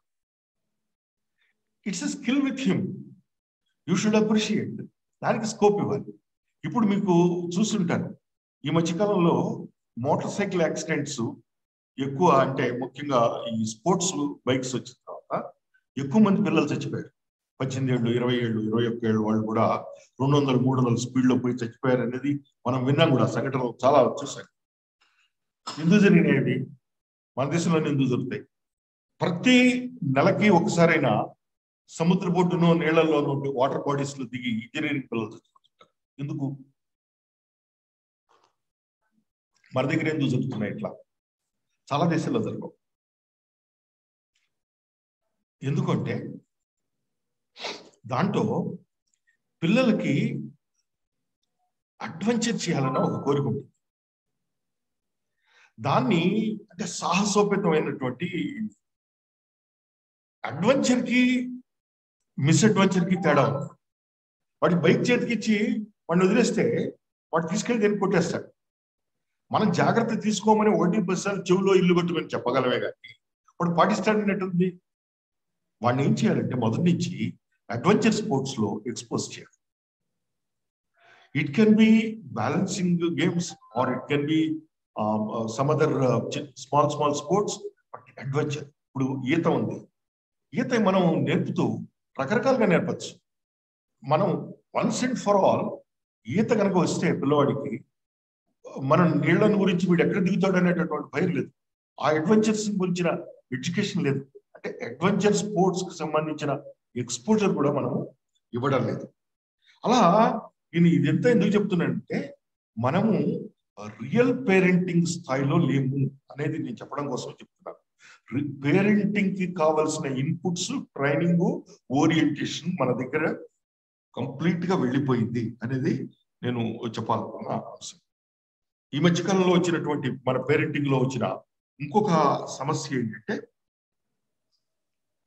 పిల్లలకి మెటీరియల్ పొజిషన్స్ ఎక్కువ, అది కూడా కాస్ట్ చెప్తున్నాం పిల్లలకి, వాల్యూ చెప్పడం. కాస్ట్ కి వాల్యూకి నేను ఒక చిన్న ఎగ్జాంపుల్ చెప్తాను. మీరు చూసుంటారు చాలా దీంట్లో కూడా పెళ్లిలో ఈ ప్రేమను పంచుకోవాలంటే అట్లాంటివి వాటిని గురించి యాడ్స్ వస్తుంటాయి. దాంట్లో వాళ్ళు ఏం చేస్తారంటే పెళ్లిలో ఒక అద్భుతమైన అందమైన ఒక మెడ ఉన్న హీరోయిన్, హీరో వచ్చి మెడలో పెద్ద నెక్లెస్ వేయడం, అది ప్రేమ అని వెనకాల నుంచి వస్తుంటుంది వాయిస్. అంటే cost is equal to concern, cost is equal to caring కాదు. ఇప్పుడు మనం చేసే దాంట్లో కూడా 2 లక్షలు పెట్టో 10 లక్షలు పెట్టో మనం పుట్టినరోజు జరిపామనో, డైమండ్ సెట్ తీసి ఇచ్చామనో ఇవి చెప్తున్నాం. This is cost, this is not value. Value is different. Value is different అంటే చక్కగా దగ్గర పడుకోబెట్టుకుని పిల్లలతో ఎప్పుడైనా బాగా కథ చెప్పడం, వాడి చిచ్చు కొట్టడం, వాడికి ఉన్న భయాన్ని ఏదైనా ఉంటే వాడు చెప్తుంటే వింటాం, వాడిని ఆ భయాన్ని పోగొట్టడానికి ప్రయత్నం చేయడం, ఇవి కావాలి. అవి విలువైనవి. ఇప్పుడు మనము ఇప్పుడు మన తల్లిదండ్రులు మనకి, నాకు బాగా గుర్తు ఏంటంటే నేను మధ్యలో అన్నం తిన్నాన్ని వదిలేస్తానంటే నాకు మా అమ్మ చెప్పిన మాటలు గుర్తొస్తాయి. మా అమ్మ చెప్పిన మాట, అన్నం వదిలేయకూడదు, బోళ్ళంతమంది కష్టపడితే కంచంలోకి ముద్ద వచ్చిందిరా నీకు. మీ నాయన ఒక్కడే కష్టపడలేదు, చాలా మంది కష్టపడ్డారు. రైతులు కష్టపడ్డారు, కూలీలు కష్టపడ్డారు, దీన్ని మోసుకొచ్చిన బళ్ళు ఎద్దులు కష్టపడ్డాయి, మరి దీన్ని మనకి ఇంటి దాకా తెచ్చిన వాళ్ళు కష్టపడ్డారు, ఆ తర్వాత రైస్ మిల్లర్ కష్టపడ్డాడు, అందరూ కష్టపడ్డారు. చేస్తే నీకు కంచంలోకి ముద్ద వచ్చింది. This is value. అంటే అక్కడ కేవలము నేను అన్నాన్ని ఒక అన్నం కరుడుగాను అన్నం ముద్దగాను చూడకుండా నేను దాని వెనకాల ఉన్న కొన్ని వందల మందిని చూస్తున్నాను. ఇంటర్ డిపెండెంట్ సొసైటీని చూస్తున్నాను, ఒకళ్ళ మీద ఒకళ్ళు ఆధారపడిన సొసైటీని చూస్తున్నాను. ఇది చెప్పాల్సిన అవసరం ఉంది. నేను ఇట్లాంటి మాట చెప్పిన తర్వాత ఒక పిల్లవాడు చెప్పిన కథని మీతో షేర్ చేసుకుంటాను. చాలా ఇంట్రెస్టింగ్ స్టోరీ. ఆ పిల్లవాడు అడవిలో పులుంటేనే కంచంలోకి ముద్ద వస్తుంది అని వాడు చెప్పిన కథ. దీన్ని ట్విస్ట్ చేసేవాడు. ఆ కథ ఏంటంటే, అడవిలో పులి ఉండటం ఏమిటి, కంచంలో ముద్ద ఏమిటి అంటే, అడవిలో పులి తిరుగుతుంటే చెట్లు కొట్టేయారు sir.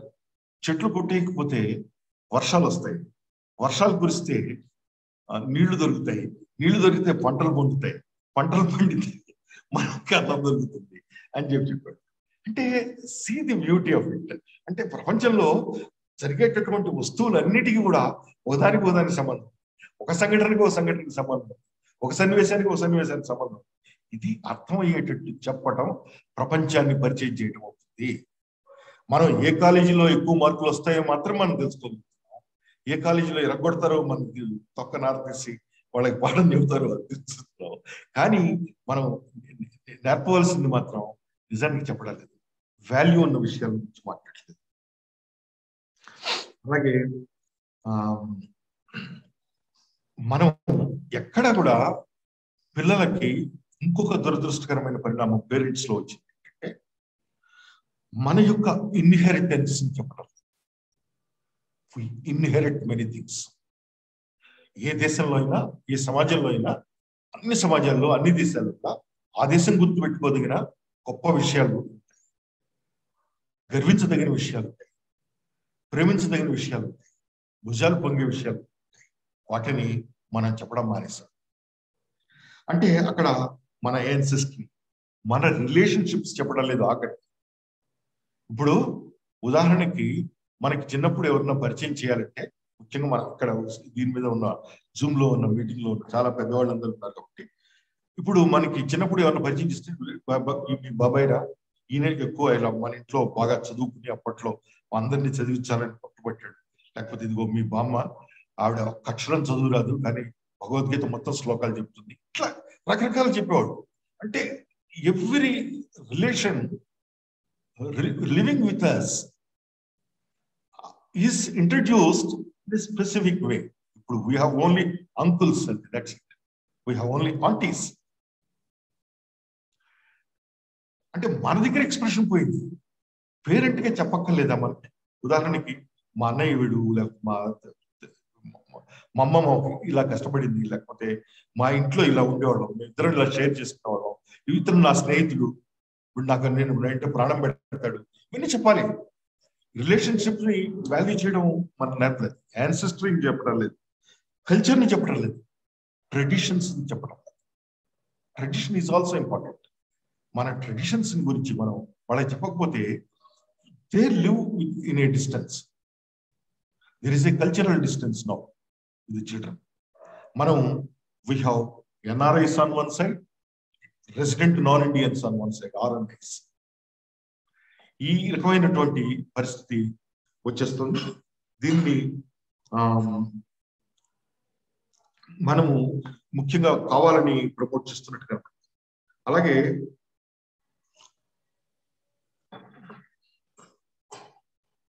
Hour value systems, this is very important. దీని మీద కూడా మేము ఇప్పుడు నేను చెప్తున్నవన్నీ కూడా నేను ఎక్కడొక్కడ ఏదో రకంగా ఇంటర్వ్యూ చేస్తూ వస్తున్నాను. ఇది మాత్రమే సవినయంగా మనం చేస్తున్నాం.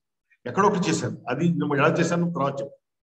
దీంట్లో ఉదాహరణకి పిల్లలకి వాల్యూ సిస్టమ్స్ మీద బోధించేటప్పుడు జనరల్ గా నీతి శతకాలు ఎక్కువ పెడితే సరిపోతుంది అనేది ఒకటి, రోజుకో కొటేషన్ అప్పచెప్పుకుంటే సరిపోతుంది అని ఒకటి, ఇలాంటివి అనమాట. This is all సెర్మనైజేషన్. This will not take us anywhere. We have any number of sermons anywhere. ఇది కాదు. ఏది కావాలి అంటే వాడికి ఆచరణలో ఉన్న గొప్ప విషయం. ఉదాహరణకి మనం రంతిదేవుడి కథలో వాడు అన్నం తినలేదు, శుష్కించిపోయాడు, చివరికి కాసిన మంచినీళ్ళు దొరికితే ఆ మంచినీళ్ళు కూడా ఎవరో వచ్చి అడిగితే ఇచ్చేటప్పుడు వాడు అతిథిని గౌరవించటము అనేది ఎంత గొప్ప విషయం. వాడు త్యాగం చేయడం గొప్పది అన్న వాల్యూ ప్రమోట్ అవుతుంది. అలాగే మనం ఎట్టి పరిస్థితుల్లో అది ప్రమోట్ అయితే ఏమవుతుంది, ఒక విమాన ప్రమాదంలో ఒక ఎయిర్ హోస్టెస్ తన ప్రాణాలను పణంగా పెట్టి యాత్రికులందరినీ, ట్రావెలర్స్ అందరినీ కాపాడినటువంటి సంఘటన మనం విన్నాం. అంటే మనం చేసేది అవసరమైతే మన జీవితాన్ని త్యాగం చేయాలి, లేకపోతే దేశం కోసం ఏమైనా చేయాలి, సమాజం కోసం ఏమైనా చేయాలి. ఇలాంటివి మనం వాల్యూ సిస్టమ్స్ ఇచ్చినటువంటి ప్రస్తావన లేకపోతే parents side. Then coming to the teachers side, నేను టీచర్స్ సైడ్ చెప్పేసిన తర్వాత మళ్ళీ దాన్ని బట్టి ప్లాన్ చేద్దాం. ఒకసారి టీచర్స్ సైడ్ ఏం జరిగిందంటే, లెర్నింగ్ అనేది ఒక ఇద్దరు కలిపి చేసేటటువంటి ఒక ప్రయాణం, చాలా పెద్ద ప్రయాణం. అంటే నేర్చుకోవడం అనేది ఒక్కసారి జరిగేటటువంటి ప్రయాణం కాదు. టీచింగ్ గురించి మాట్లాడుతున్నాం కానీ లెర్నింగ్ గురించి మాట్లాడలేదు. Learning is the perspective, students perspective. Teaching is the teachers perspective. అసలు ఇవి రెండు ఎక్కడ కలుస్తాయంటే అది ఇద్దరూ కలిపి చేసే ప్రయాణము అనుకున్నప్పుడు మాత్రమే కలుస్తాయి. దీనికి ఒక చిన్న ఉదాహరణ చెప్తాను. ఇద్దరు కలిపి చేసే ప్రయాణంలో ఒక రెండు స్ట్రైకింగ్ ఎగ్జాంపుల్స్ మీకు మనం చేస్తాను. ఒకటి పారుపల్లి రామకృష్ణయ్య పంతులు గారు అని మనం ఉంటారు. ఆయన మంగళపల్లి బాలవరకృష్ణ గారి గురువు గారు.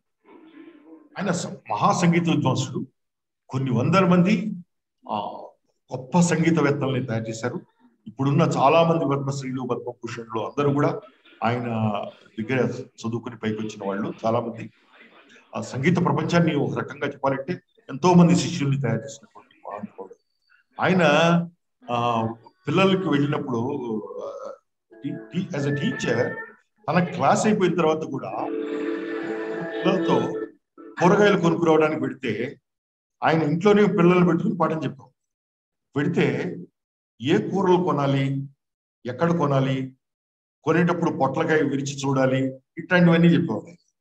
చెప్తే ఏమిట్రా గురువుగారికి మరీ చేదస్తం ఎక్కువైపోయింది, ఇలా మన దుప్పదించుతున్నాడు, పొట్లకాయ విరిచి చూడాలంటాడు, బీరకాయ గిల్లి చూడాలంటాడు, ఇవి మాత్రం దానికి పెద్ద విద్య ఇదేంటి అని అంటే ఆయన చెప్పింది ఏమిటంటే, అరే బాబు మీరందరూ ఇక్కడ నేర్చుకుంటే సంగీతం నేర్చుకుంటున్నారు, మీరు కళాకారులు అవుతారు. మీరు కళాకారులు అయిన తర్వాత సమాజంలో ఎక్కడా ఫెయిల్ కాకూడదు. ఫెయిల్ కాకూడదు అంటే మీ గొంతు ఆరోగ్యంగా ఉండాలి, మనిషి ఆరోగ్యంగా ఉండాలి. మనిషి గొంతు ఆరోగ్యంగా ఉండాలంటే మంచి ఫుడ్ తీసుకోవాలి. తీసుకోవాలంటే తీసుకునే వస్తువే జాగ్రత్తగా పరిశీలించి తీసుకోవాలి. దాన్ని కరెక్ట్ గా తినాలి, కరెక్ట్ పాళ్ళలో తినాలి. ఏది తినకూడదు అది మానేయాలి, ఏది తినాలో అది తినాలి. ఏది తినాలో అది తినాలి, ఏది తినకూడదు అది మానేయాలి అని చెప్పినంత మాత్రం మీకు రాదు. మీతో పాటు నేను కలిసి తిరగాలి, మీకు చెప్పాలి. అప్పుడు మాత్రమే మీరు అర్థం చేసుకుంటారు గురువు గారికి మన మీద కన్సర్న్ ఉంది అని మీకు అర్థమవుతుంది అని చెప్పి ఆయన చెప్పినటువంటి మాట. అలాగే చల్లబడి వెంకట శాస్త్రి గారు ఆయన దగ్గర తయారైన వాళ్ళు సుమారు ఒక 50-100 మంది కవులుగా తయారయ్యారు, ఇంక్లూడింగ్ విశ్వనాథ సత్యనారాయణ గారు కూడా ఆయన స్టూడెంట్. కాటూరు వెంకటేశ్వరరావు, పిల్లల Lakshmikantham, you name any stalwart in Telugu literature ఆయన దగ్గర నుంచి వచ్చినారు. చల్లపల్లి వెంకటశాస్త్రి గారు కూడా క్లాస్ లో ఆయన ఒక గంట సేపు పాఠం అద్భుతంగా చెప్పేసేసి ఆ తర్వాత ఈ పద్యాన్ని ఎలా కట్టచ్చో, ఈ పద్యాన్ని ఎట్లా పాడచ్చో రకరకాలుగా చెప్పి పిల్లలతో మన్నాడల్లో ఎక్స్పెరిమెంట్స్, 2-3 రోజులు ఎక్స్పెరిమెంట్స్ చేయించారు. ఒకళ్ళతో ఒకళ్ళు పోటీలు పడి పద్యం రాయడము, కట్టడము, దాన్ని ఒక పట్టులో పాడటం, ఇవి రెండు కూడా నేను చేసుకున్నాను. కొంతకాలం అయిన తర్వాత వీళ్ళందరూ మొత్తం ఆంధ్రదేశాన్ని శాసించేటటువంటి స్థితి వచ్చింది.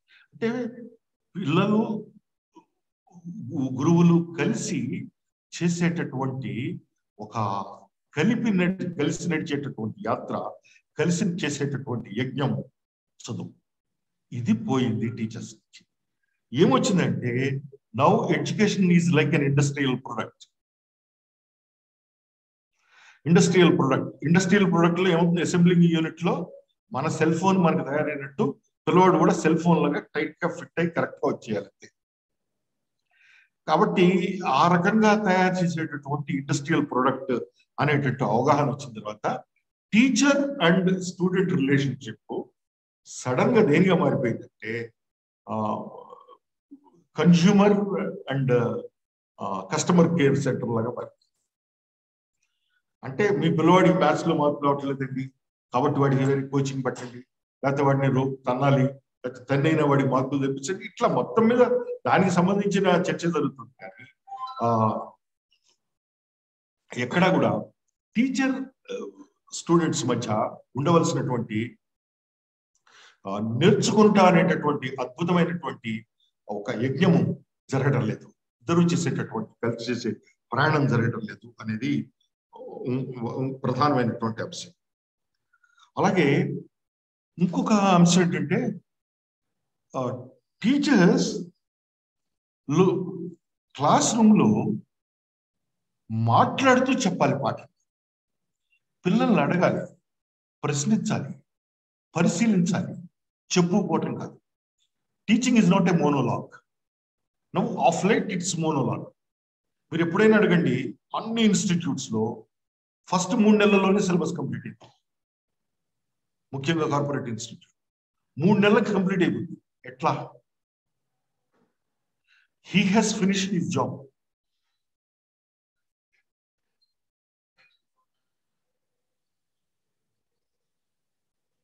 He has finished his job. ఎవరు ఫినిష్ చేశారు అంటే టీచర్ తను చెప్పాల్సిన మోనోలాగ్ చెప్పేసేసారు. స్టూడెంట్ ఏం నేర్చుకున్నాడో సంబంధం లేదు, నేర్చుకున్నాడో లేదో కూడా సంబంధం లేదు. అలాంటప్పుడు ఏం జరుగుతుంది అని అంటే అక్కడ పోయింది ఏమిటి అంటే పాఠం నేర్చుకోవడం అనే ప్రక్రియలో క్లాస్ రూమ్ ట్రాన్సాక్షన్ సిఆర్టి ఇది కంప్లీట్ గా మన డిస్కోర్స్ నుంచి అని మీకు ఎట్లా తెలుసు ఉంటారు. ఏ మీడియం అన్న దాని డిస్కషన్ దగ్గర నేను కనీసము ఒక 100-200 మందితో ఇంటరాక్ట్ అయిన దాంట్లో ఒకవైపే చెప్పడం అనేది జరిగినప్పుడు, ఒకవైపే మార్కులు వేయడం అనేది జరిగినప్పుడు ఎట్లా వేసినా పర్వాలేదు. ఎందుకంటే వాడికి కావాల్సింది వాడు రాయడం అనేది, పరీక్షలు రాయడం అనేది వీడికి ఇంపార్టెంట్, మనం చెప్పడం అనేది ఇంపార్టెంట్. కాబట్టి టీచర్కి చెప్తాడు, పిల్లవాడు ఏం రాయాలో అది రాస్తాడు. కాబట్టి కంటెంట్ బేస్డ్ లెర్నింగ్ అవుతుంది. కంటెంట్ బేస్డ్ లెర్నింగ్ అంటే ఏమిటి? కేవలం మనం చెప్పాలనుకున్నది ఏం కంటెంట్ చెప్పాలనుకున్నామో అది చెప్పేసామా లేదు, అది వచ్చేసిందా లేదా అంతవరకు. ఆ కంటెంట్కి ముందు కానీ తర్వాత కానీ దేంతో మనకు సంబంధం. ఇది ఇప్పుడు జరుగుతున్నటువంటి విపరీతమైనటువంటి పరిణామం. క్లాస్ రూమ్ ట్రాన్సాక్షన్ కనుక ఉంటే ఏమైందంటే పిల్లవాడికి అర్థమైందా కాలేదనేది ప్రశ్న ఉత్పన్నం. అందువల్లనే పిల్లలు ఎక్కువ అలసిపోతున్నారు. క్లాస్ రూమ్ ట్రాన్సాక్షన్ లేదు కాబట్టి అలసిపోతున్నారు. ఉదాహరణకి స్వతంత్రోద్యమం ఇప్పుడు అమృతోత్సవం ఒక్క చోట కూడా భారతదేశ చరిత్రలో కీలకమైనటువంటి భూమికి పోషించినటువంటి మహానుభావుల గురించి కానీ, గొప్ప సన్నివేశాల గురించి కానీ, లేకపోతే ప్రజల యొక్క ఆకాంక్షల గురించి కానీ, స్వతంత్ర భారతదేశానికి ముందున్నటువంటి దేశంలో ఉన్న పరిస్థితుల గురించి కానీ పెద్ద చర్చ ఉండదు. క్లాస్ రూమ్ ట్రాన్సాక్షన్ లేదు. ఉంటే చెప్పచ్చు ఇది. అంటే మనకి ఆ పాఠం ఏమి చెప్పారో దాన్ని చదివి వినిపిస్తారు. సత్యనారాయణ వ్రత కథలాగా. ఇంగ్లీష్ క్లాసు అట్లాంటివి కూడా ఇంకా సత్యనారాయణ వ్రతం కంప్లీట్ గా ఆయన తెలుగులో చదివి ఇంగ్లీష్లో చదివి తెలుగులో చెప్తాడు. ఈ రకంగా టీచర్స్ నుంచి ఇది ఒక ప్రధానమైనటువంటి పరిణామం జరుగుతుంది. ఇంకొకటి ఏంటంటే, now we have become two judgemental as teachers. Judgemental అంటే ఏ ప్రశ్నకి ఎంత జవాబు రాయాలి, అంతకన్నా మించి రాస్తే మనం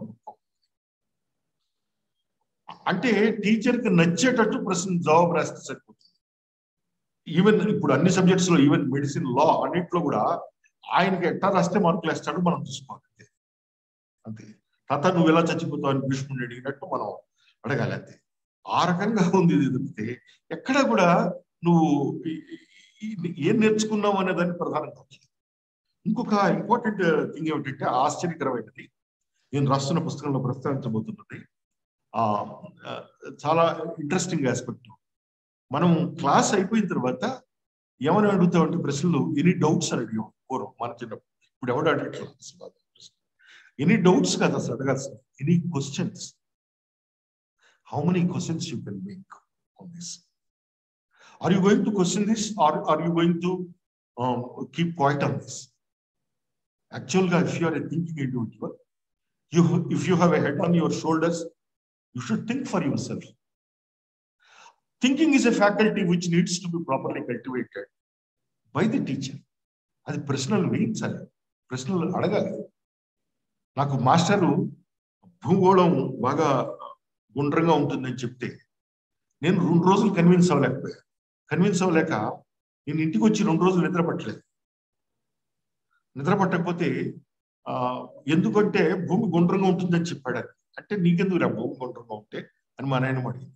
గుండ్రంగా ఉంటే ఎట్లా ఉంటే నీకెందుకు, దాంట్లో ఉన్నది రాయాలి కదా. అది కాదు, భూమి గుండ్రంగా ఉండి ఉండదు అని నాకు అనిపిస్తుంది. ప్లస్ గుండ్రంగా ఉంటే నీళ్ళన్నీ కారిపోతాయి కదా భూమి మీద నుంచి అనేది నాకు.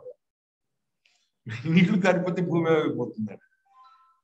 ఇది ఇట్స్ ఎ క్వశ్చన్. ఇలాంటి క్వశ్చన్స్ చాలా రావు. ఇలాంటి క్వశ్చన్స్ లోంచి కొత్త ప్రపంచం వస్తుంది. ప్రశ్నించగలిగిన పిల్లలు ఉన్న ప్రపంచమే ప్రపంచం. కొత్త ప్రశ్నలు ఉత్పన్నం అవుతుంటేనే కొత్త ప్రపంచం ఆవిష్కరణ. కొత్త ప్రశ్నలు రానంత వరకు పాత ప్రపంచంలోనే ఉంటాం. ఆ ప్రశ్నకే స్కోప్ లేనటువంటి విద్యా విధానం మన దగ్గర. మనం కేవలం ఆ కంటెంట్ ని ముక్క చెప్పి అయిపోయింది అని మమ చేయడం, దీన్ని కొనసాగిద్దాము అనేటటువంటి ఇది పిల్లవాడు దాన్ని కొనసాగించాలి. దీంట్లో మౌలికమైన ప్రశ్నలు రావాలి. Let him rise questions. Sometimes a question what looks like a stupid question today may turn out to be a great question tomorrow. It may be a profound question which will alter the course of the human history. అలాంటి ప్రధానమైన ప్రశ్నలే కదా ప్రపంచాన్ని మార్చింది. తెలుగులో గ్రాంధిక వ్యవహారిక వాదాల్లో ఏమని అడిగాడు గిడుగు రామ్మూర్తి పంతులు గారిని. ఆయన అప్పటికే 100 సంవత్సరాల కిందట మహానుభావుడు. ఆయన సౌర భాష మధ్య పనిచేయడం వల్ల, ప్రజల మధ్య పనిచేయడం వల్ల ఆయనకి కొత్తగా వచ్చినటువంటి ఊహలతో ఆయన జరిగిన ఒక అద్భుతమైనటువంటి ప్రశ్న ఏమిటంటే, ఆయన చాలా డౌట్స్ వచ్చేవి. Schools inspector who is a white inspector, అప్పట్లో వైట్స్ నాన్ వైట్స్ కూడా ఉండేవాళ్ళు కాబట్టి బేసిక్గా ఈజ్ ఏ యూకే. ఆయన అడిగినటువంటి ఒక క్వశ్చన్ ఏమిటంటే, చూడండి మనం మీకు నేను కర్ణాటక తిరుగుతున్నాను, తమిళనాడు తిరుగుతున్నాను, అక్కడ వాళ్ళు ఎలా మాట్లాడుతున్నారో అలాగే రాస్తున్నారు. మీ తెలుగు వాళ్ళు ఏమో మాట్లాడడం ఒక రకంగా రాస్తారు, మాట్లాడతారు, రాయటం ఇంకో రకంగా రాస్తారు. ఎందుకు అని ఇది ఒక మామూలు ఒక సాధారణమైన ప్రశ్న. దీనికి నేను ఎవరడిగినా సమాధానం చెప్పడం లేదండి. రాసేటప్పుడు ఇట్టాగే రాయాలంటారు, మాట్లాడేటప్పుడు ఇట్టాగే మాట్లాడాలంటారు. నిజంగా ఇది కరెక్ట్ ఆన్సర్ కాదు. ఆయన వేసిన ప్రశ్న అయితే కరెక్ట్.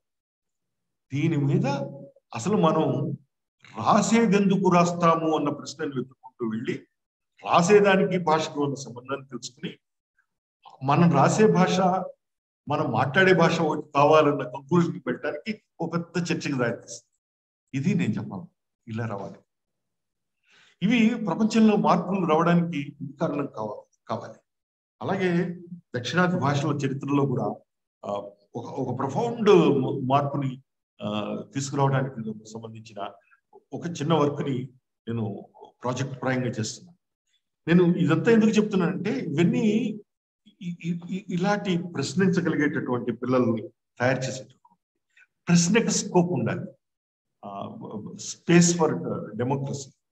క్లాస్ రూమ్ లో డెమోక్రసీ లేకుండా ఎప్పుడు పోతుందో ప్రపంచంలో కూడా ఒత్తిడికి గురైనటువంటి పిల్లలు ప్రపంచంలో కూడా అలాంటి నాయకులు తయారవుతారు. కాబట్టి క్లాస్ రూమ్ లో డెమోక్రసీ కనుక ఇస్తే, టీచర్ ఆ స్పేస్ ఇస్తే, నాన్ హైరార్కికల్ గా ఉంటే, అతను అందరితో కలిసిపోతే, పిల్లలతో కలిసిమెలిసి ఉండగలిగితే, పిల్లలు కొన్ని వేల ప్రశ్నలు అతను అడగగలిగితే, టీచర్ పిల్లల కోడిలాగా ఉండగలిగితే అద్భుతమైన క్లాస్ అవుతుంది.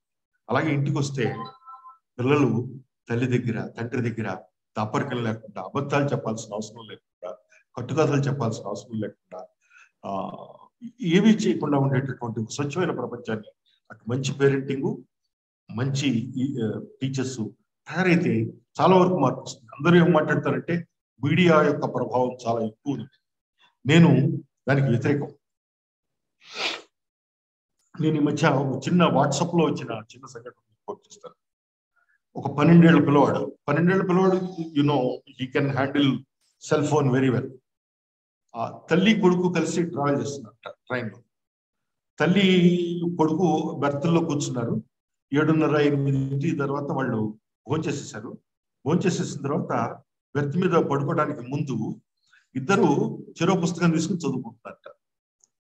తక్కిన పిల్లలందరూ, ఆ కంపార్ట్మెంట్ లో ఉన్న వాళ్ళందరూ ఆ సెల్ ఫోన్లతో వాటితో ఆడుతున్నారు, కేకలు పడుతున్నారు. వీళ్ళిద్దరు క్వైట్ గా చదువుకుంటున్నారు. పక్కనే నాకు పెద్ద ఆయన అడిగట్ట, అమ్మాయి పిల్లవాడికి ఎట్లా నేర్పావు ఇలా చక్కగా క్వైట్ గా చదువుకోవటము, ఇవన్నీ సెల్ ఫోన్లు గ్యాడ్జెట్లు వాడకుండా అంటే, నేనేం నేర్పలేదండి, జస్ట్ ది కాపీ అస్ అని చెప్తారు అమ్మాయి. అంటే మనం ఉండే తీరుని బట్టి వాళ్ళు ఉంటారు. కాబట్టి ఇది గుర్తుపెట్టుకుని మనం చేయాల్సినటువంటి అవసరం ఉంది. I think I completed most of the topic now. Okay అండి, టైం సరిపోయిందా? Thank you sir. Yes, sir, absolutely. We are well within the time and well within the activity. So thank you very much Mukteshwara రావు గారు. బాల్యాన్ని అర్థం చేసుకోవడం చాలా significant ఇదండి. మన humans ఇప్పుడు భారతదేశపు సమాజం కానివ్వండి, మన ప్రపంచవ్యాప్తంగా సమాజంలో కూడా ఈ బాల్యాన్ని అర్థం చేసుకోవడము, దాన్ని ట్యాకిల్ చేయడము, దాంతో ఇంటరాక్ట్ అవ్వడం అనేది చాలా ఇంపార్టెంట్ ఆస్పెక్ట్.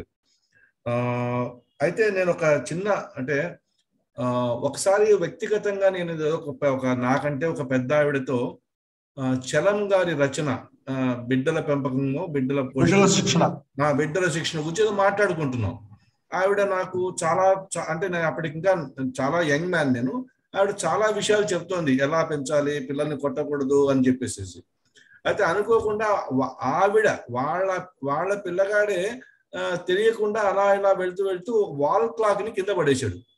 వెంటనే ఆవిడ చేతిలో ఉన్న బెత్తం తీసుకుని 2 వేసేసింది వాడిని.